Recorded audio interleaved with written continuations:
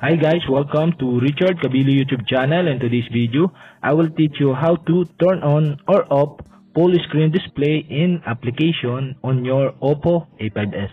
So okay guys, but before we start, kindly subscribe to my YouTube channel by pressing the subscribe button and the bell to notify you if I have new videos. Okay guys, let's start.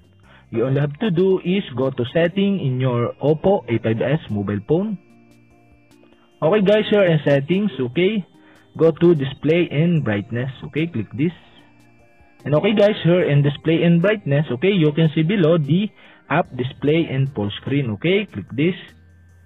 And okay guys, here in app display and full screen, okay, you can see some of application here. And okay guys, the following application are not optimized for full screen display.